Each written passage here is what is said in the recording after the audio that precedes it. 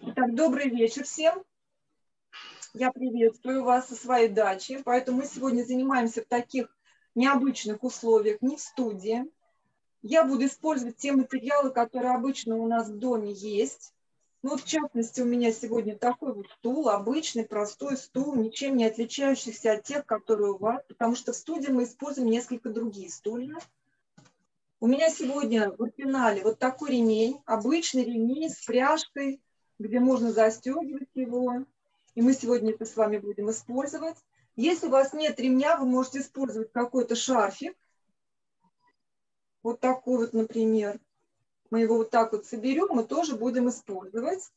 И я попросила вас несколько книг, которые тоже нам пригодятся в процессе занятия, а также одеялко, либо большое полотенце махровое, например, которое такое очень плотное, грубоватое. То есть такие рыхлые покрывалки, они нам не понадобятся. Мы ими не будем сегодня пользоваться. Но вот те материалы, которые всегда нам необходимы, когда мы занимаемся йогой. И что в первую очередь я хочу вам показать. Я сейчас повернусь к вам спиной для того, чтобы показать те места, которые обычно страдают у людей. Это поясница и крестец, это колени и это копчик. Смотрите, у нас очень часто вот эта вот часть короткой является, то есть ягодицы уходят назад, то есть прогиб такой появляется, грудина движется вперед, и живот тоже вываливается вперед. Почему это происходит? Потому что мы не очень правильно ступаем на стопы, перенося вес, например, на переднюю стопу. То есть на каблуках, когда ходим. Ну, девушки об этом хорошо знают. Поэтому для того, чтобы центр тяжести сохранить, тело движется ягодицами назад, что чревато для поясницы. Поэтому мы сегодня будем работать в первую очередь с ягодицами, с поясницами. Я сейчас покажу вам несколько мест, которые буду в процессе всего занятия называть. Это подъягодичные складки, это задние бедра, вот эти вот места, это центр ягодиц, это нижняя часть живота и диафрагма. Я прошу у себя найти эти части тела, чтобы потом, постоянно с ними работая, обращать внимание, как они работают и что они делают, эти части тела. Итак, стул. Берите стул. Я к вам сяду боком, а вы садитесь ко мне лицом. Как вы должны сесть на стул? Вы должны сесть на стул. Я сажусь так, чтобы подъягодичные складки были на краю стула. Найдите у себя подъягодичные складки, сядьте. Теперь захватите заднее бедро и расправьте его от середины в сторону боков корпуса, то есть от внутреннего бедра к внешней стороне бедра. И вторую часть, вторую ногу также раскройте. Теперь смотрите, между бедром и голенью должен быть прямой угол. То есть не нужно ставить под себя ноги, как это часто мы это делаем, не нужно ставить их далеко вперед, под прямым углом. И теперь оттолкнитесь пятками, оттолкнитесь стопами так, чтобы почувствовать движение бедренной кости в таз. Есть такое движение, девушка? Это движение нам помогает вернуть верхушки ягодиц, направить вниз и крестец направить внутрь. И от этого движения, от лобковой кости, нижняя часть живота движется в сторону диафрагмы. Это очень правильное анатомическое движение живота. Вот это движение живота будет для вас всегда показательным. Если только что-то вы делаете неправильно, то тело вам покажет движением живота вперед. Если вы делаете все верно, то движение живота всегда будет двигаться в сторону диафрагмы. Вот сейчас поиграйте таким движением, то есть сядьте просто прямо. И не отталкиваясь стопами, позвольте себе прогнуться в пояснице, то есть назад направить ягодицы, тем самым вы почувствуете движение живота вперед. То есть органы как будто бы внутренне вываливаются вперед, что не есть хорошо. Поэтому вам нужно оттолкнуться стопами, вернуть бедренную кость в таз, направить верхушки ягодиц вниз и почувствовать движение живота вверх. Сохранить работу стоп и движение бедра в таз, захватить вот эти вот сиденья стула по краям, и как будто бы вы хотите вырасти макушкой вверх, а руками сопротивляетесь и цепко держитесь за сиденье стула. Это дает возможность развернуться вашим плечам и вот этим подмышкам, а подмышки у нас не там, где обычно мы знаем, а вот эти места, передняя часть вот этой вот поверхности нашей грудной клетки. И она начинает двигаться вперед. Работа ног, стоп, работа бедренной кости, движение живота и грудной клетки вперед и вверх, макушкой вверх. Такая тадасана, поза горы на стуле. Смотрите и чувствуйте себя, свое тело. Не позволяйте отклоняться назад и не позволяйте наклоняться вперед. Четко держите направление позвоночника вслед за макушкой вверх, в сторону потолка. Все понятно? Или что-то пояснить в этой позе? Ну, если все понятно, мы будем двигаться дальше. Я сейчас сяду к вам лицом, сохраняю эту позу и работу ног, и попрошу вас взять ремень. То есть я сижу на краю стула, расправляю подъягодичные складки и заднюю поверхность бедра. Теперь беру ремень и складываю его таким образом, чтобы петля ремня была на ширине моих плеч. Вот измеряю. Здесь дырочки есть такие на ремне.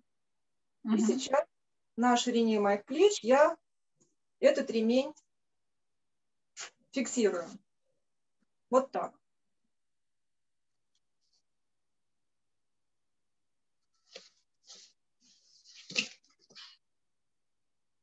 Теперь я ремень размещаю. Я также боком сяду к вам, чтобы показать. Видите, запястье на запястье. И буду разрывать этот ремень,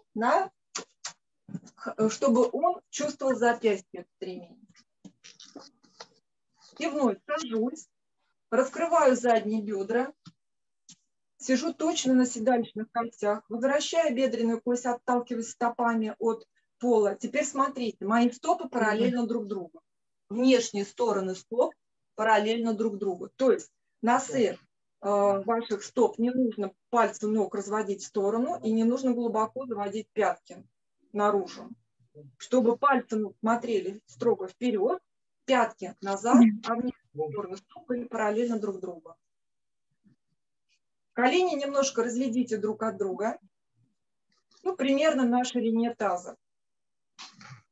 И отталкиваясь стопами от пола, возвращая бедренную кость в таз, сидите точно на седалищных костях, чувствуйте движение живота в сторону диафрагмы, наденьте ремень на запястье, разрывайте сильно ремень, прям сильно тяните ремень, как будто хотите его расстегнуть. Верните плечи в плечевые суставы, не позволяйте плечам идти вперед, а лопаткам наружу. Вернув плечи в плечевые суставы, втяните лопатки внутрь, то есть в сторону грудной клетки, и медленно поднимайте руки вверх, сохраняя движение лопаток в сторону грудной клетки. И чувствуйте движение живота в сторону диафрагмы. Отталкивайтесь стопами от пола, возвращайте бедренную кость в таз, и медленно поднимая руки вверх, доведите до линии ушей и опустите. Я сейчас это покажу. как спина у нас округленная будет, да, тогда? Что еще будет? Спинку округляем тогда, получается, да? Вот сейчас я покажу боком. Нет, спина не округляется. Но если лопатки сюда вперед. Лопатки внутрь, в сторону грудной клетки. Смотрите. Я вытягиваю руки перед собой, и иногда двигается вот так вот, спина наружу, выгибается, да? А нужно вернуть плечи, плечевые суставы, оттолкнуться стопами, вернуть бедренную кость в таз, чтобы живот двигался в сторону диафрагмы, сохраняя лопатки внутрь, направленные в сторону грудной клетки, я поднимаю руки вверх, а макушкой тянусь в сторону потолка. Понятно. И это очень непросто. У многих еще есть такая тенденция, как сгибанию локтей. Видно? Нужно выпрямить локти, замкнуть локти. И чтобы бицепсы смотрели назад, а трицепсы смотрели вперед, сюда, в сторону экрана. Что такое бицепс? Это там, где у мужчин мускулы красивые, а трицепс – это обратная сторона руки, плеча. Итак, еще раз. Я к вам сяду боком, отталкиваюсь по прямым углом бедро и голень, накидываю ремень, разрываю ремень, возвращаю плечи, плечевые суставы, лопатки смотрят в сторону грудной клетки, прям втягиваю лопатки внутрь. Макушку тяну в сторону потолка и поднимаю руки вверх, сохраняя локти замкнутыми. Ноги активные. Если работа ног потеряна, тогда у вас не получится движение вверх рук. И опустите руки. И мы все время сейчас говорили о том, что наши стопы – это очень важно. Правильная работа стоп – это очень важно. Пока положите ремень рядышком и смотрите, я беру свою стопу и размещаю пальцы рук между пальцами ног. Те пальчики ног размещаю между пальчиками рук. Да. Ну, тот, кто ходит на педикюр, он знает, что там есть такие пластиковые штучки. Вот да. Нужно очень хорошо, да, разместить пальцы рук внутри ваших пальцев ног, чтобы пальчики стали широкими у стопы. И теперь вы сжимаете сначала своей ладонью стопу и отпускаете. Так делайте несколько, 3, 4, 5 раз. Такой самый массаж стопы. Теперь пальцами ног сжимаете свои пальчики рук. То есть наоборот, не ладонью, а стопой сжимаете. А ладонь спокойная, свободная. И тоже 4-5 раз. Теперь отпустите ваши пальчики, поставьте рядом стопу и посмотрите, какая ваша одна стопа. Может быть, это правая, я сейчас не вижу, кто какой стопой занимался. И левая, например, да? Они по-разному себя чувствуют. Почувствуйте их. Да, та стопа, с которой мы проработали, она более широкая, более устойчивая, более легкая. Я так вот думаю, что у вас так должно получиться. Теперь берите вторую стопу и также помещайте пальцы рук между пальцами ног. И сжимаете пальцами рук вашу стопу, так массаж стопы. Возможно, что одна стопа у вас более мягкая, а другая стопа более жесткая. Это нормально. В природе нет точной симметрии, так же, как и в теле человека. Но мы стремимся к этому. И теперь пальцами ног мы сжимаем пальцы рук. Не очень получается. Ну, вот для вас как раз домашнее задание. Вообще, очень важно, чтобы ваши стопы были подвижны. Если стопа неподвижная, а иногда у некоторых женщин пальчики набегают друг на друга, это значит, в области поясницы тоже идет сжатие. Поэтому чем лучше ваши и гибче будут ваши стопы, тем лучше себя будет чувствовать ваша поясничка. Итак, помассировав ваши стопы, поставьте вторую стопу на пол. Руки пусть, ладошки сейчас лежат на коленях. Оттолкнитесь стопами от пола, верните бедренную кость в таз и почувствуйте сейчас ваши стопы легкими. Теперь смотрите, еще очень важное основание для работы стопы – это как свод стопы. Там, где у нас такая ложбинка. Очень важно этот свод стопы все время подтягивать вверх, направлять вверх. Но при этом плюсно под большим пальцем прижимать к полу и внутреннюю пятку тоже прижимать к полу. То есть не переходить на внешний край стопы. То есть вот такое. Сейчас я немножко отодвинусь. Вот такое движение, это неправильно. Нужно хорошо прижимать всю стопу, а свод стопы подтягивать вверх. Вот сейчас, сидя на стуле, сдвиньтесь на край стула, поправьте основание вашей позы, развернув задние бедра изнутри наружу. Положите на колени ваши ладони. И оттолкнувшись пятками, оттолкнувшись плюсами пальцев ног, свод стопы подтягивайте вверх. Возвращайте внешнюю сторону бедра кость и опускайте в нижней части таза к стулу. Сейчас попробую. Вот такая работа. Движение живота должно быть в сторону диафрагмы. Живот спокойный, живот не напрягается, живот ровно, спокойно дышит. Хорошо. Следующее, что мы с вами сделаем, это у нас будет гурудасана на стуле. То есть работу ног мы у нас сохраняем, стопы в пол, бедренную кость в таз, живот вверх. А руки, смотрите, я перевожу руки и поднимаю плечо до параллели с полом. Теперь одна рука у меня снизу, а другая сверху. Большие пальцы рук смотрят на меня, а все остальные пальцы рук смотрят вверх. Теперь важно очень сохранить движение лопаток внутрь. То есть не должно быть вот такой спины. Мы продолжаем работать стопами. Мы продолжаем отталкиваться от пола, стопой возвращать бедренную кость в таз. Разворачивать плечи, уводя их от ушей, чтобы они не падали к ушам. Поднимать плечи до уровня. Плечи – это вот эти вот места у нас. Плечи до параллели с полом. И лопатки втягивать внутрь. А пальцы рук направлять вверх, большой палец руки пусть смотрит в сторону лица. И спокойно разведите руки в сторону. Это поза орла у нас. Теперь одна рука была сверху, другая была снизу. Поменяйте руки. Теперь другая рука снизу, которая была сверху. И, соответственно, наоборот. И вновь пальцы ног направляйте вперед, пятками и пальцами ног отталкивайтесь от пола, свод стопы подтягивайте вверх, бедро внешней стороной возвращайте в таз, нижняя часть живота к диафрагме, плечи уводите от ушей, лопатки втягивайте внутрь и до параллели с полом поднимите ваши плечи.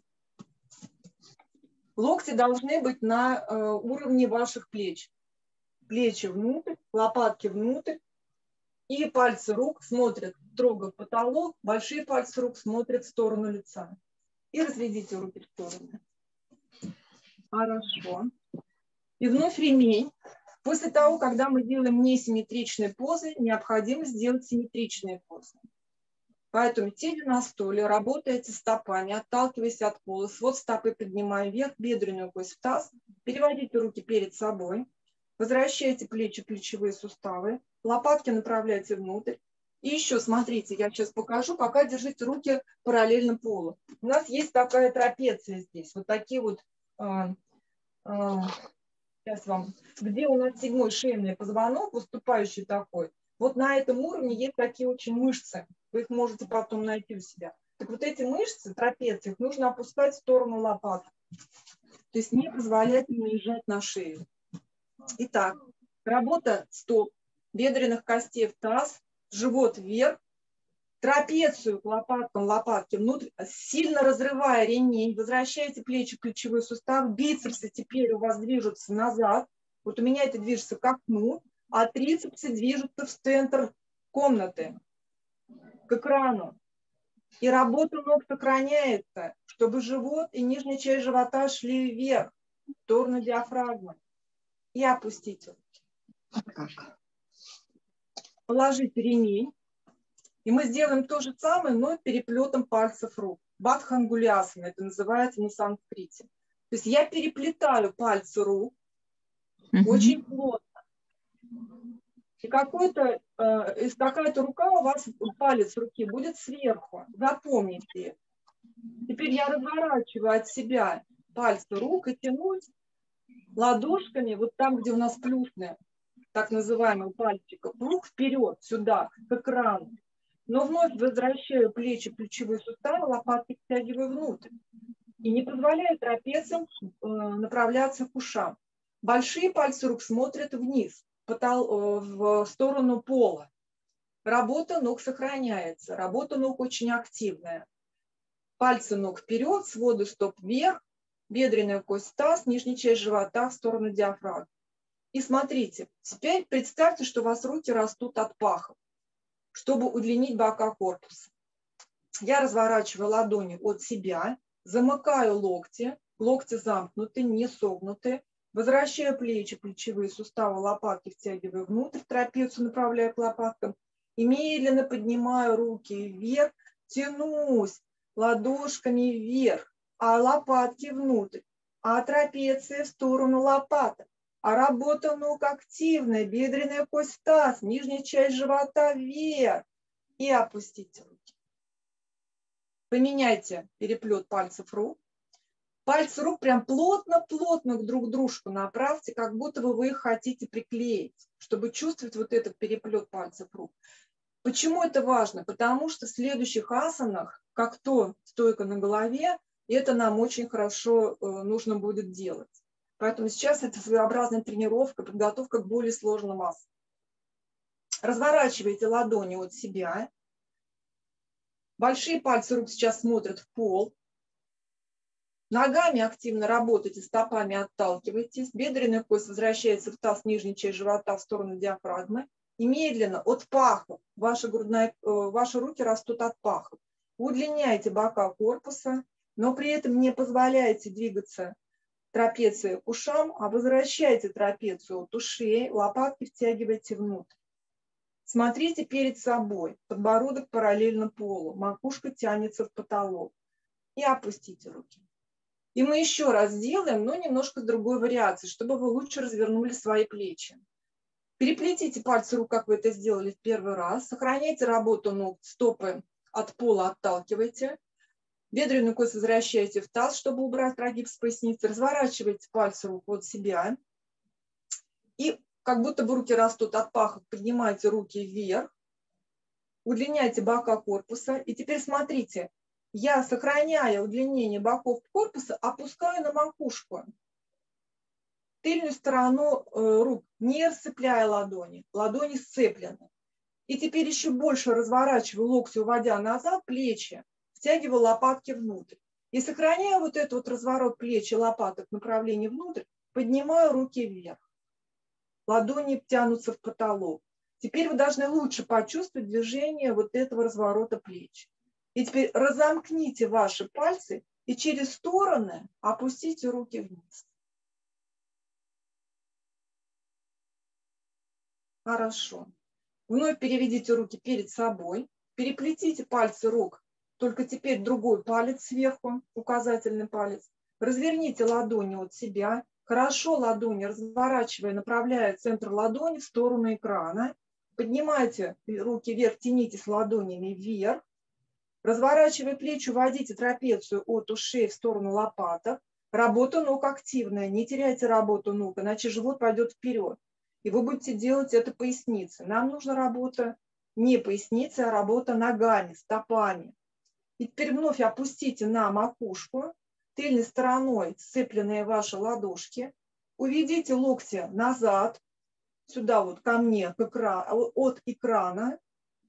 И сохраняя трапецию, направленную в сторону лопаток, лопатки внутрь, поднимите ладони в сторону потолка, почувствовав еще больше разворот ваших плеч. А большие пальцы рук смотрят в сторону экрана, в центр. Не делайте ваши ладошки лодочками. И теперь расцепите ваши ладони и разведите руки в сторону. Опустив руки в сторону, захватите сиденье стула, чтобы еще больше развернуть плечи, направить подмышки вперед и вверх и почувствовать движение лопаток внутрь. Прям зацепите за сиденье стула, как будто бы вы хотите оторвать это сиденье стула. Но в то же время подмышки направляйте вперед и вверх. И сейчас мы сделаем следующее. Смотрите, вы сейчас большими пальцами рук захватите вот эти ваши подмышки и покажете им, куда нужно двигаться, вперед и вверх. Видно? Ну вот кто Шопен, мы, наверное, помним, когда нам показывали Ленин за жилетку, прятал свои большие пальцы рук.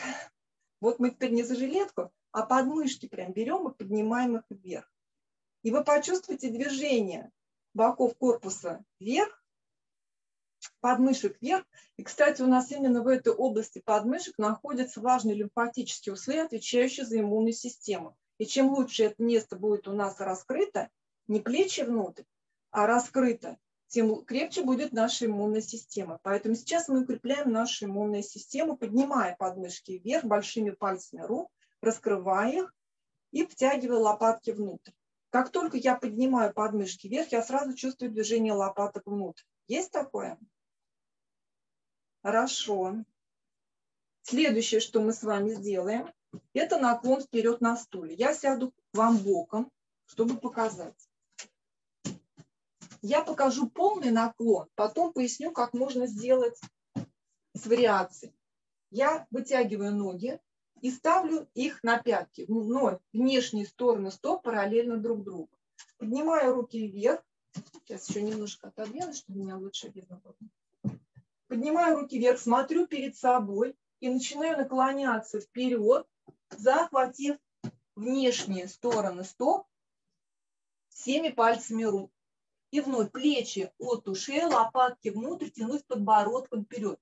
Ноги прямые, своды стоп подтягиваю вверх, бедренную кость возвращаю в таз, внешние части таза опускаю в сторону сиденья стула. И поднимаюсь вверх. Попробуйте это сделать. Если у вас будет спина округляться или вам будет тяжело дотянуться до стоп, я сейчас покажу вариацию. Пока попробуйте сделать, чтобы понять, дотягиваетесь вы или не дотягиваетесь. У меня округляется спина, у меня всегда так. Да. Теперь берите свой любимый ремень, и вообще его можете оставить в арсенале, мужу не отдавать. Это теперь один из инструментов ваших станет. И вы набрасываете его, смотрите куда, на линию внутренней пятки. Есть вот пятка с внешней стороны, а есть пятка, где начинается вот этот свод стопы. Вот сюда вы набрасываете ремень. И ваши руки становятся длинными. То есть, что нам не дает наклониться вперед? Это короткие мышцы, возможно, под коленом, возможно, заднего бедра, а может быть, спины. Поэтому, когда мы удлиняем руки за счет ремня, мы это делаем значительно проще. И теперь, захватив ремень там, где вам ваше тело позволяет, чтобы сохранить работу лопаток и направление их внутрь, подмышек вперед, вы начинаете разводить локти вперед и наклоняться до той поры, пока ваша спина еще прямая. То есть не выходят лопатки наружу. Еще наклоняйтесь. То есть вы наклоняетесь от паха, удлиняя живот в сторону диафрагмы, удлиняя бока корпуса в сторону подмышек. Подмышки направляя вперед и вверх. Тянитесь подбородком вперед и вверх. И расширяя грудную клетку, разводите локти в стороны, наклоняйтесь как можно ниже. И поднимитесь. Запомните еще одну деталь, очень важную. Когда вы поднимаетесь из любого наклона, вы должны поднимать взглядом себя от пола по стене в сторону потолка, чтобы ваша голова не закружилась и нормализовалось давление. Это обязательное условие, даже когда вы просто наклонились, зачем-то, что-то вам нужно с пола было поднять. Поднимайтесь взглядом. Давайте потренируемся, чтобы вы сейчас это запомнили. Итак, пятки поставьте на пол, пальцы ног смотрят в потолок. То есть нужно сделать так, как будто бы вы стоите. То есть не падайте пальцами ног вперед, не тяните передние мышцы вперед, а наоборот, пальцы ног направьте на себя. На себя. То есть это не надо делать, а нужно направить на себя. Так вы вернете опять бедренную кость в таз, и ваш крестец пойдет внутрь, а ваш живот поднимется вверх и не будет падать вперед. Накиньте ремень на внутренние пятки, захватите ремень, и даже этого достаточно, чтобы почувствовать вот это вот движение живота и спины вверх. То есть спина идет вниз, а движение живота вверх. И можете теперь потихонечку наклоняться. Пусть это будет 1 сантиметр, но это ваш сантиметр, правильно сделанный вашей спиной. 2 сантиметр – это тоже ваш сантиметр. Прекрасный сантиметр, сделанный вашим телом. Еще сантиметр. И так потихонечку мы будем наклоняться все ниже и ниже. Важно живот сохранить движение вверх. Важно, чтобы он не сжимался. Если только вы почувствуете движение живота внутрь, движение живота сжатым, тогда вы должны вернуться. Это будет правильно для вашего тела. И вновь тадасана, ремень в сторону, стопы на пол, под прямым углом. Захватить сиденье стула и подмышки направить вперед и вверх. Макушка вверх. Спокойный вдох, спокойный выдох. Теперь вставайте. Я покажу сначала лицом к вам. Спинка стула у вас будет развернута вот таким образом. Но чтобы мои ноги было видно вам, я разверну спинку стула вот так. Хотя, давайте, наверное, тоже вот так развернете. Да, вот так же развернете. Сначала посмотрите. Я сейчас поставлю на сиденье стула одну ногу и держусь за спинку стула. Пока. Теперь другая рука у меня, той ноги, которая прямая, я поставлю на талию. Эту руку я поднимаю вверх, наклоняясь вперед, я внешним локтем за внутреннее колено начинаю давить. Сопротивляюсь, не позволяя внутреннему колену уходить в сторону, а вот это вот давление локтя и внутреннего колена сохраняю и начинаю разворачиваться корпусом, смотрю перед собой до плоскости одной. Видно? И смотрю перед собой, то есть не поворачиваю голову назад. Потому что взгляд очень обманчив. Как только голова повернулась назад, тело считает, что тоже повернулось назад. Давайте попробуем, а потом я кое-какие детали вам расскажу. Вот это открытое скручивание называется. Такая маричасана на стуле. И потом деталь очень важно вам скажу. Сначала попробуем. Итак, вставайте, поставьте стопу одну. Давайте у вас будет это сейчас левая стопа, чтобы симметрично со мной вам выполнять можно было. Левую стопу вы ставьте на сиденье стула. Правая стопа стоит на полу. Поднимайте левую руку вверх, правая рука на талии.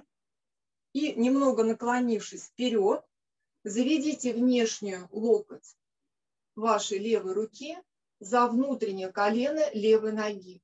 Сопротивляйтесь коленом и локтем, то есть локоть давит в колено, колено давит в локоть. Тем самым плечо ваше левое уходит назад, лопатка втягивается внутрь, и вы начинаете разворачивать противоположное плечо, то есть это ваше правое плечо от колена, которое стоит, той ноги, которая стоит на стуле, на сиденье стула. И уходите в одну плоскость. И возвращаетесь. И другой стороной. Стул переставьте. Теперь ваша правая стопа стоит на стуле, на сиденье стула. Ваша левая стопа на полу. Ваша левая рука на талии. Правую руку поднимайте и заводите внешний локоть за внутреннее колено правой ноги. Не позволяйте вашему колену, ноги, которая стоит на стуле, уходить в сторону, а сопротивляясь локтем, толкайте колено, колено в локоть.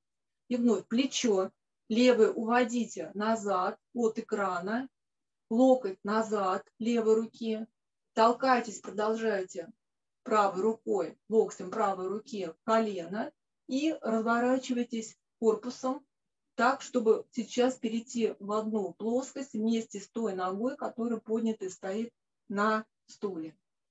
И развернитесь. Теперь смотрите, что может произойти. Первое. Вот это бедро той ноги, которая является опорной, не должно вываливаться наружу. То есть мы должны активно прижимать стопу, подтягивать колено вверх, свод вверх и втягивать внутреннее бедро, внутрь вот это внешнее бедро, чтобы оно не перекашивало наш корпус и все бедра были на одной линии. Теперь вы помните, что я всегда встаю под прямым углом бедро и голень. То есть колено не идет вперед и не двигается таз назад, таз не двигается так, чтобы живот опять двигался вперед. Нужно, чтобы живот все время двигался в сторону диафрагмы. Вот это очень важные детали. Стопа в пол. Еще одна деталь. Не надо стопу так разворачивать, чтобы пальцы ног смотрели под углом. Всегда пальцы ног смотрят вперед. Внешние стороны стоп всегда параллельно друг другу, где бы стопы ни стояли, на стене, на полу, на стуле или там на кирпиче, например. Итак, вставайте, я боком к вам встану, чтобы видно, что у меня голень и бедро под прямым углом. Сейчас ваша какая левая нога получается, да? Стоит на стуле, Ваша правая нога стоит на полу, она является опорной. Внешнее бедро, правой ноги у вас втягивается внутрь. И сейчас вы поднимаете левую руку и заводите левый локоть за внутреннее колено. Оттолкнувшись левым локтем от внутреннего колена левой ноги, вы разворачиваете живот и грудную клетку от той ноги, которая стоит на стуле, которая стоит на сиденье стула. Уводите локоть, который у вас на талии, назад, чтобы больше развернуть плечо той руки, которая сейчас у вас на талии, и втянуть лопатку внутрь. И мягко развернитесь. И с другой стороны.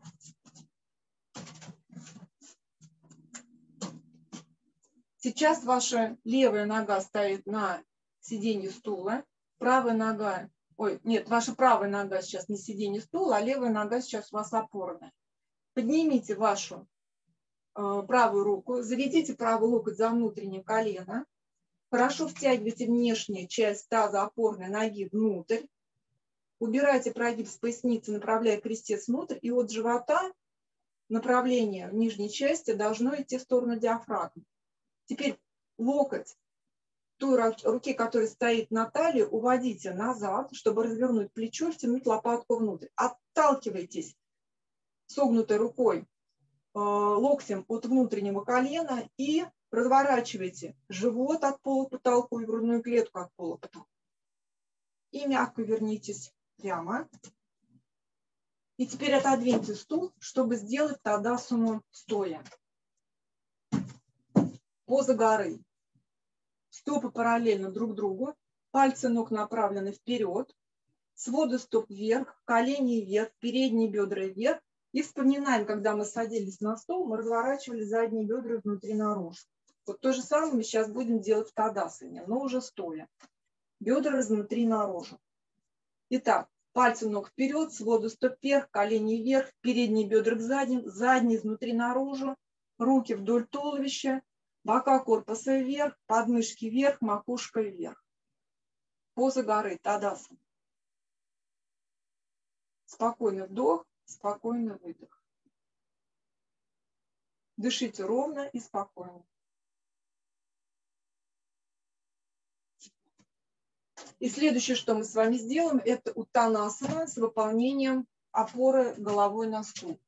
Для того, чтобы мне было комфортно наклоняться на спинку стула, я кладу сюда одеяло.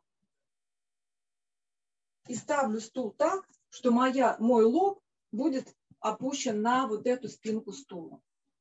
Стою, поставив ноги на ширине таза, своды стоп вверх, колени вверх, задние бедра изнутри наружу, ягодицы в центре, верхушки ягодиц вниз, в центре ягодиц вперед, подвздошные кости в голове.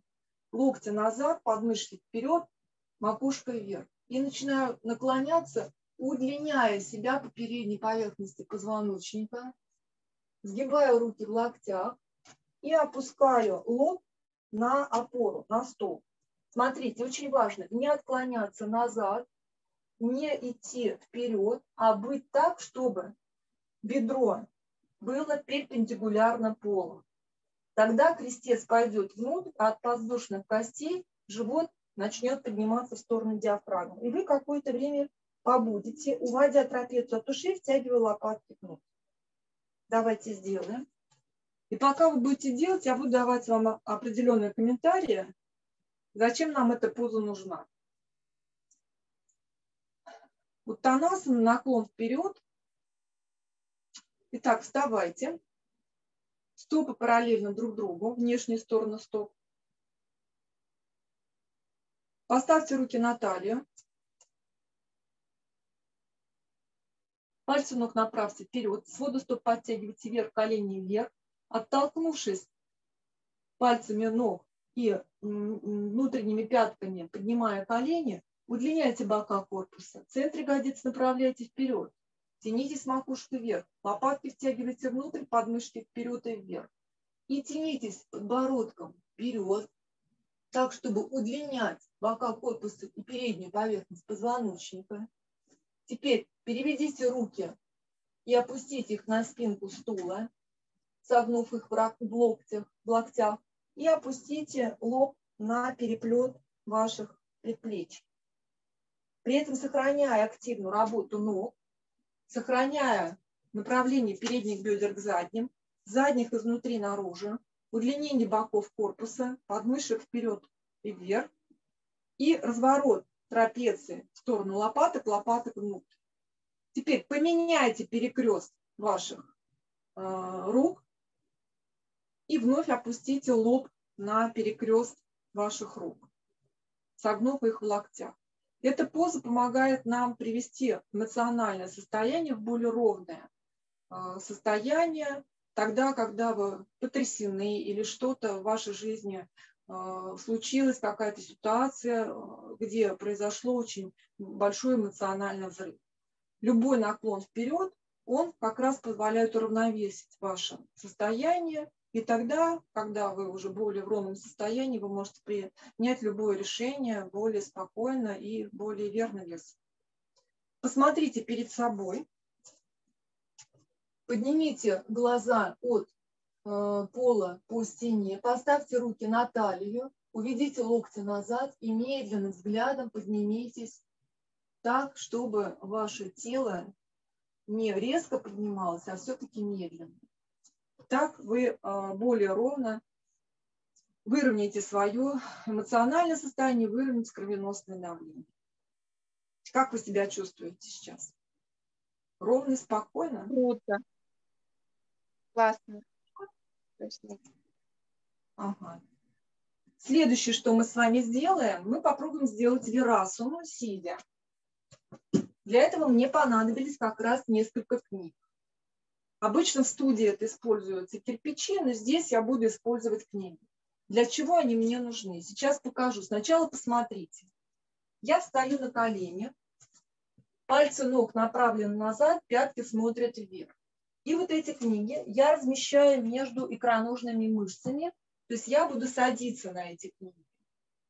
Теперь мои колени соединены вместе. Я сейчас повернусь к вам передом и покажу, пока боком.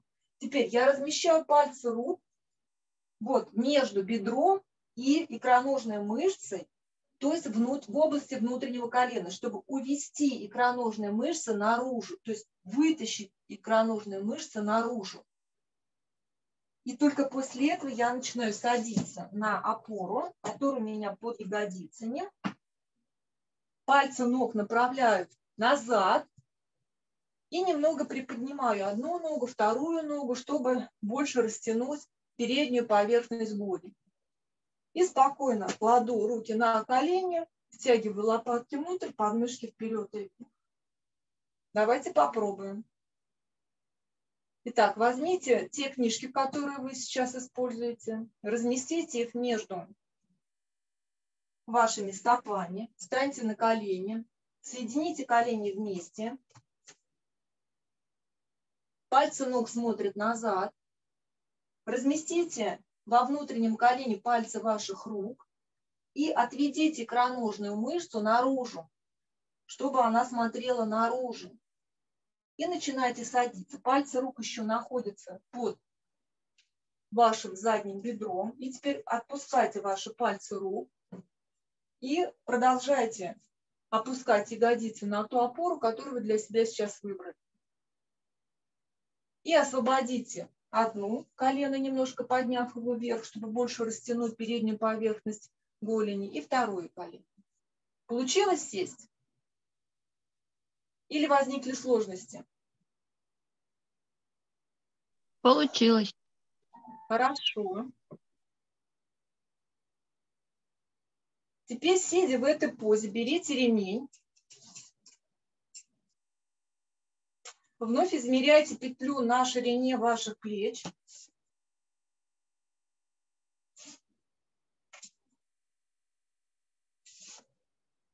Сделав петлю, сейчас.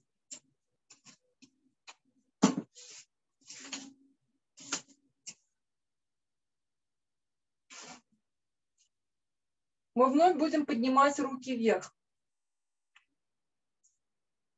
Урдхва анкулясана.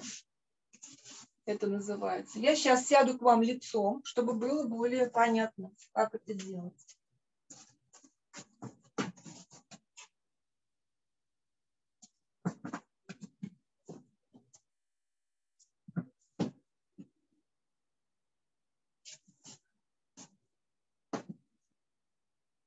Накидывайте ремень на запястье, выводите плечи от ушей, втягивайте лопатки внутрь и медленно, поднимая руки, удлиняйте бока корпуса, как будто бы ваши руки растут от паха.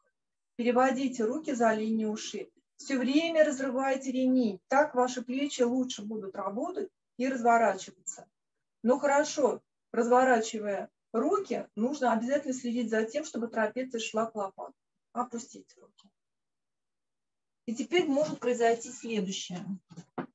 Смотрите. Когда мы поднимаем руки вверх, мы можем это делать за счет поясницы. То есть это вот так вот может быть, да? Поэтому мы вспоминаем, что мы делали со стопами. Мы их хорошо прижимали к полу. Теперь мы хорошо прижимаем всю переднюю поверхность голени к полу и всю переднюю поверхность стопы к полу. Как будто бы хотим, оттолкнувшись, немножко приподняться. Вот даже немножко сейчас потренируйтесь в этом, чтобы лучше прижать всю переднюю поверхность голени и стопы к полу. И это опять вернет нашу поясницу в длинное состояние, то есть верхушка ягодиц опустится вниз, а подвздошные кости пойдут к голове. И так мы будем работать не за счет поясницы и прогибов поясницы, а за счет сильной работы ног. В данном случае прижатие передней поверхности голени и передней поверхности стопы к полу. Итак, хорошо прижимая переднюю поверхность голени и переднюю поверхность стопы к полу, опускайте верхушки ягодиц вниз, в сторону той опоры, на которой вы сидите. От пахов ваши руки растут, напоминаю. Уводите трапецию от ушей в сторону лопаток. Сильно разрывая ремень, поднимайте руки вверх, сохраняя удлинение боков корпуса, макушки вверх, разворачивайте плечи, втягивайте лопатки внутрь. И опустите. Как можно выйти из этой позы, потому что у некоторых вот этот свод стопы, он иногда затекает как будто бы. Вы встаете на колени, подворачиваете пальцы ног и потом мягко переводите ноги вперед. Садитесь в дандасану на ту опору, на которой вы сидели из книг. Но будьте аккуратны, потому что несколько книг, нужно их выровнять. Теперь смотрите, я вновь пятками удлиняю всю заднюю поверхность ног, пальцы ног смотрят в потолок, то есть не даю себе падать в сторону стоп. И оттолкнувшись от пола, опять удлиняю бока корпуса, подмышки вперед и вверх, макушку. Дандасана, поза посоха. Не наклоняюсь назад, не наклоняюсь вперед, а строго двигаюсь вслед за макушкой, удлиняю позвоночник. Хорошо, вставайте.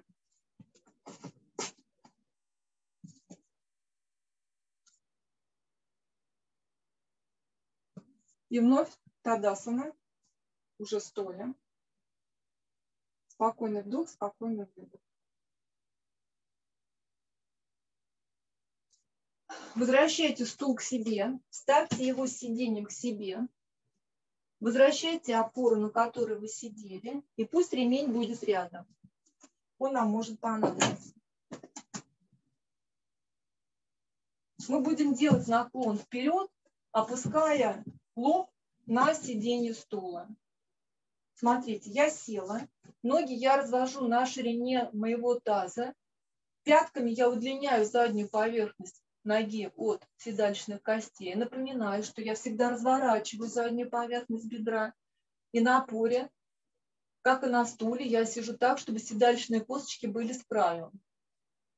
И теперь поднимаю руки вверх. Мы несколько раз это сегодня сделали. Ваши плечи хорошо развернуты. Тянусь подбородком вперед. Захватываю сиденье стула и опускаю лоб на сиденье стула. Увожу трапецию в сторону лопаток, лопатки в сторону грудной клетки. И медленно поднимаюсь, также взглядом скользя по стене. Давайте попробуем. Садитесь на ту высоту, которую вы себе выбрали из стопки из книг. Ставьте перед собой стул с сиденьем к себе. Когда вы сели, удлиняйте всю заднюю поверхность ноги вслед за пяткой. Разворачивайте задние бедра. Сидите точно на линии подъягодичных складок. Поднимите руки вверх, посмотрите перед собой. Удлиняя руки, удлиняя бока корпуса, тянитесь подбородком немножко вперед и наклоняйтесь так, чтобы вы, удлиняя бока корпуса, чувствовали движение живота в сторону диафрагмы. Захватите сиденье стула и опустите лоб на сиденье стула. Активная работа ног. Пальцы ног смотрят в потолок. Пятки вытягивают всю заднюю поверхность ног от ягодиц. Вы все время разворачиваете плечи, уводите трапецию в сторону лопаток, лопатки втягивайте внутрь, так, чтобы чувствовать живот и его движение в сторону диафрагмы. Посмотрите перед собой, не отрывая ладони от сиденья стула, выпрямите руки, поднимите руки вверх, опустите руки вниз, вдоль корпуса, вдоль боков корпуса и поднимайтесь. Убирайте стул, убирайте книги и берите вот эту опору из одеяла.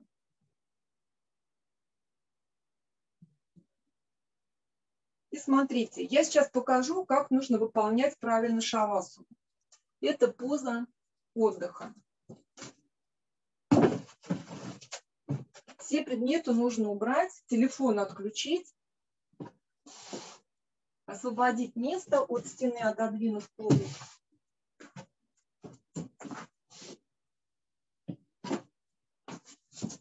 Для чего мне эта опора? Она будет у меня под головой.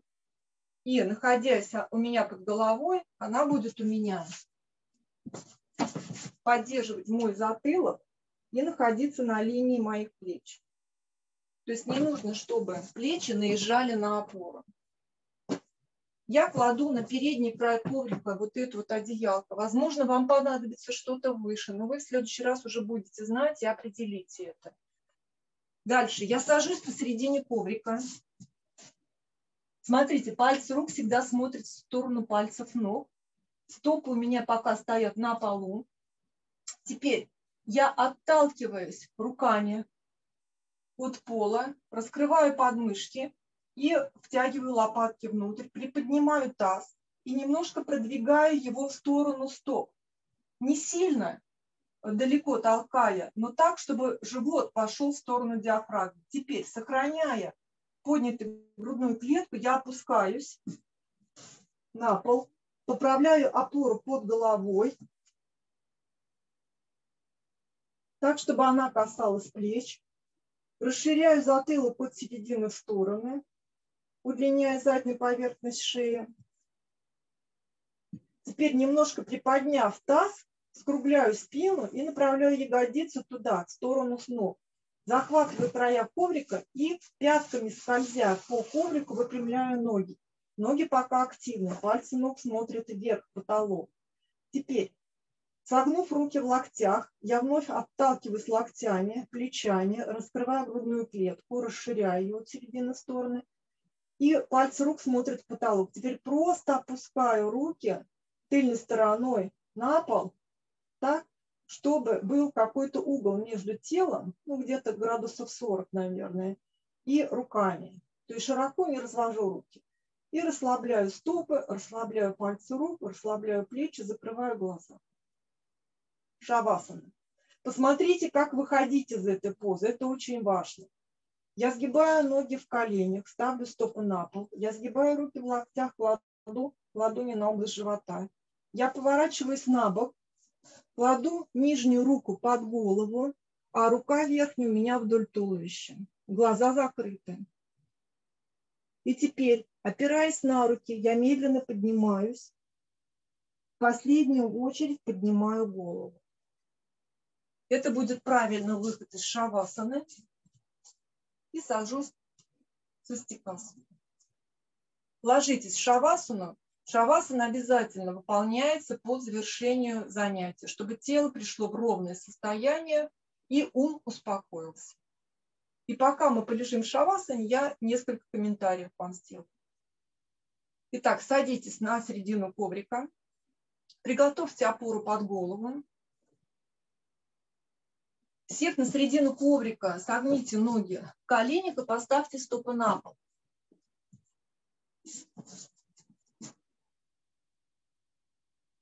Теперь, оттолкнувшись ладонями от пола, расширяйте область грудной клетки, втягивая лопатки внутрь. И, сохраняя прогиб в области грудной клетки, приподнимите немножко таз и продвиньте его в сторону стоп. Отталкиваясь руками, вновь расширяя область грудной клетки, опускайте спину на коврик, пока ноги согнуты.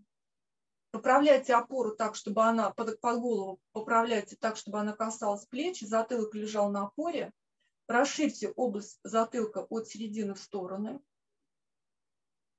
Прям руками расширяйте, удлиняйте сначала затылок к макушке, а потом расширяя его. Теперь захватите края коврика руками и по одной ноге выпрямляйте ноги в коленях, скользя пятками по коврику. Пока ноги активны, пальцы ног смотрят в потолок. Согните руки в локтях, поставив их так, чтобы пальцы рук смотрели в потолок. И теперь просто разведите руки в сторону, опустив тыльной стороной ладони на пол. Отпустите ноги, отпустите руки, расслабьте колени, расслабьте стопы, позвольте развалиться вашим стопам. Отпустите передние бедра к задним. Расслабьте область ягодиц, расслабьте область живота. Позвольте вашему пупку опуститься к линии талии, вправо и влево, расширяя область живота. Спокойный вдох, спокойный выдох.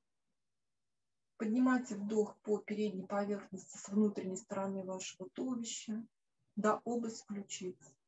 И опускайте выдох по внутренней поверхности вашей спины, задней поверхности вашего туловища до нижней части ягодиц. Еще раз расслабьте язык во рту, расслабьте горло. Позвольте губам с внутренней стороны разомкнуться. Почувствуйте это.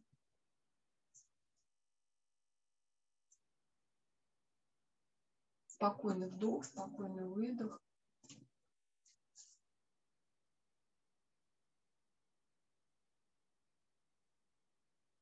Еще раз разомкните зубы. Отпустите корень языка в сторону горла. И полностью расслабьте горло.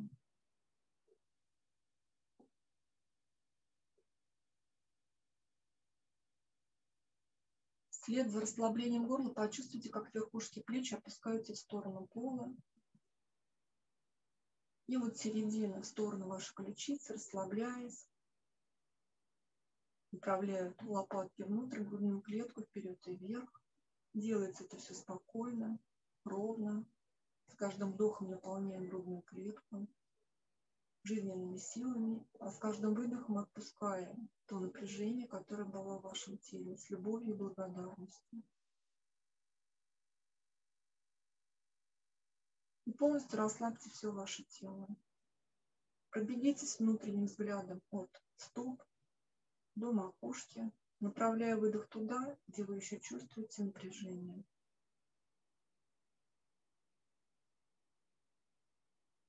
Дышите ровно и спокойно.